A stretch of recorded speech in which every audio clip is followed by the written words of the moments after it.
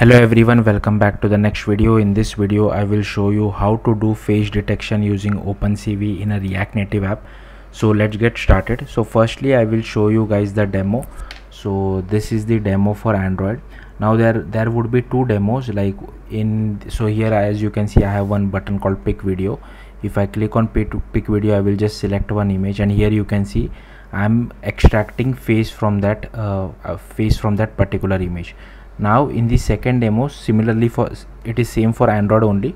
I will select one image, and here you can see I'm drawing a rectangle. So I will show you the both ways. Similarly it is for iOS as well. Here you can see I'll just click on pick video, I'll select an image, and here you can see it has drawn a rectangle. Now the output might look a little weird because I'm running it on iPad. I have not created the proper UI for iPad, that's why it looks a little bit odd. But if you try to run it on iOS, like an iPhone, the output should be fine. Also you have to test it on real Android and real iOS device. This won't work on a simulator or an emulator. So here I'm just doing some code changes, ignore that. I'll show you the proper code at the very end. And here you can see this is the app running, and if I click on pick video, this should not be pick video, it should be pick image, but here you can see the face has been extracted. And now because I have given the image view a bigger height and width, that's why it is a little bit blurry.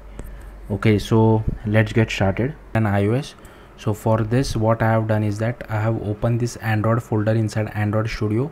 You will have to open this iOS folders XC workspace inside Xcode.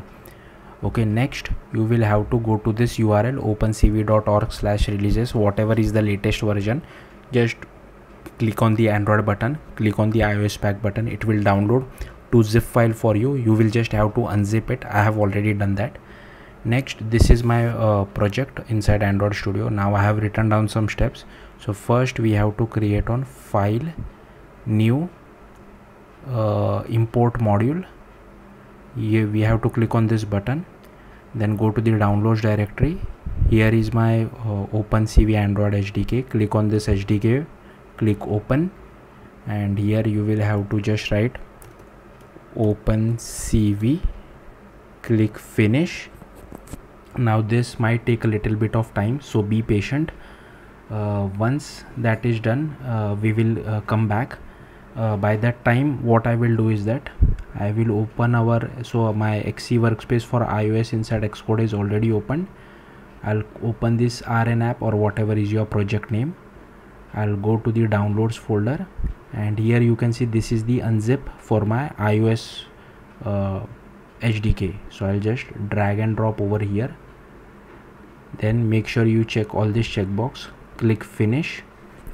Okay, so I will just complete iOS for now, otherwise you might get confused because the Android one takes a little bit of time to import. And just right click, new file, create an header file, click next, and I'll just name it as OpenCV wrapper.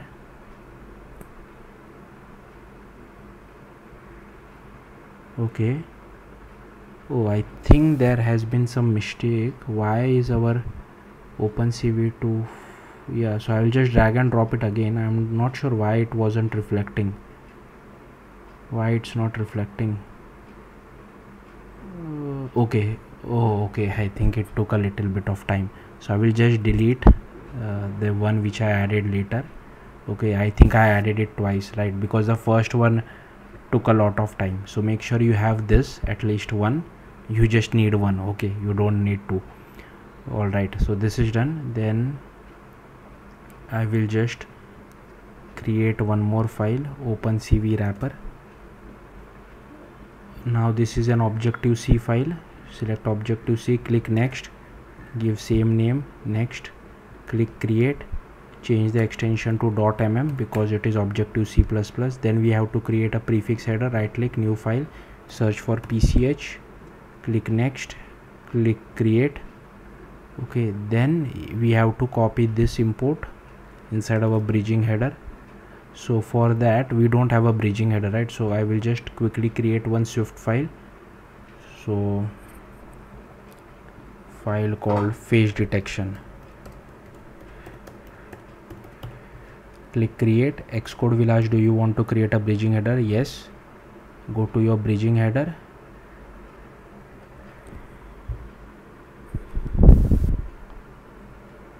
I'll paste this. Okay, then we have to go to build settings. So go to build settings. Here you have to search for prefix header. Okay, make sure you make this as yes. Then I'll just copy something. Okay, here you have to just double click, paste this. Here you have to remove this my iOS app. So it should be something like dollar this rounded bracket src root / prefix header .pch. I'll click on enter. Then okay, so that's it for iOS. Coming back to our Android part, so this is done. Firstly, I'll go to Gradle scripts. Inside settings.gradle you should see this line been added. Then I'll go to build.gradle, and here I'll update the main SDK version to 24. Now at the time of me recording, the target SDK is 34 and the compile SDK is also 34. So you will have to add the same version whatever you have to this build.gradle of OpenCV as well. So I'll scroll down. I'll make this as 34. This I have kept as 24. This is 34 as well, and you have to change the Java version to 17. Okay, and here as well 17. Then click on sync now. Now again this will take a little bit of time. So the next step is we have to do file project structure dependencies. So let the sync get completed, otherwise we can't really do project structure because it requires the sync to get completed. So little bit of patience.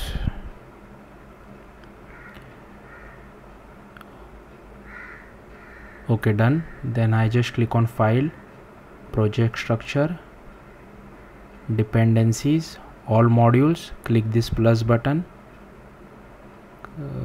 Is it module dependency? Yeah, module dependency, select app.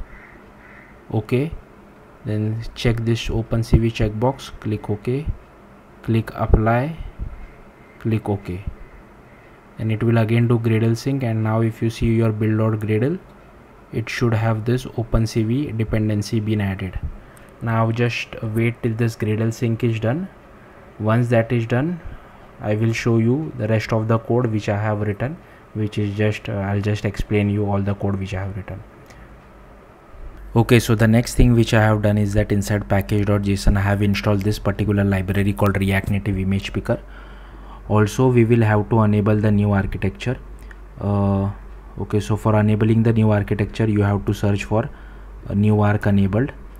Make this as true inside gradle.properties. For iOS you will have to cd to your iOS directory, this one, and inside your terminal, and then run this particular command. So this will enable the new architecture for iOS. Then we will have to run this particular command. So this will sorry, don't run this command because we have to create this, sorry about that. So firstly we will be following this documentation, fabric native components. It's better you keep this documentation open because I will be copying a lot of code from this. So first create an rtn my image view folder. Inside that I have created a package.json file. Again I have copy pasted everything from docs. Only this name has been changed, this has been changed, this has been changed. Then I have created a podspec file. Again I have copy pasted it from docs and only this name has been changed. Then I have created a js folder. Inside that I have created a typescript file. Again I have copy pasted everything from docs. Here we are passing a URL of type string, so I have changed the prop and this name has been changed.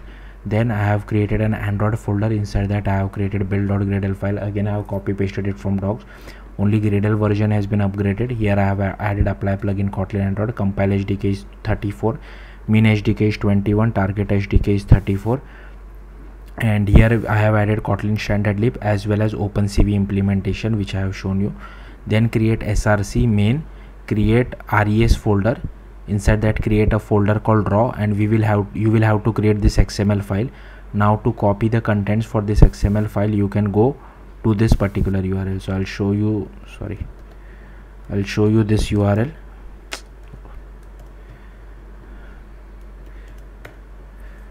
So here you can go and just copy paste all this code from this particular file. I have done that already. So if you see, this is the code. It is quite big. This will help us to do face detection. Then create java com rtn my image view. First create my image view package.kt. again I have copy pasted it from docs. Only this name has been changed and this has been changed and this package name has been changed. Then I have created my image view manager.kt. again I have copy pasted it from docs. Only package name has been changed, and everywhere I am using my image view. So here you can see all names has been changed to my image view. Rest everything has been copied from docs. This as well has been changed, and here we are initializing our kotlin file called my image view. And once we get the URL prop of the selected image, we send it to setup image view. Okay, so if you go to my image view.kt, again these are all the imports. You can copy it if you want to. Then we are extending linear layout. Here I have created my image view. I have created one bitmap. This mat is from OpenCV, as well as cascade classifier is from OpenCV. Here we are initializing our OpenCV first, setting layout to our linear layout, initializing our image view, adding it to linear layout. Then inside setup image view, which gets called from my image view manager. So once we pass the particular URI, we create a bitmap out of it. Then we create a mat. Then we do utils.bitmap to mat, pass our bitmap, pass our mat. If mat is not equal to null, then only we call this detect faces method which I have created. Then we create a result bitmap. Then we again do utils.mat to bitmap, pass our mat, pass our result bitmap. Now here I guess our face bitmap. Now it depends on you what exactly you want to show. So suppose if you want to show the extracted face, you can uncomment this out and comment this out. If you want to draw a rectangle, then you can just uncomment this and comment this out.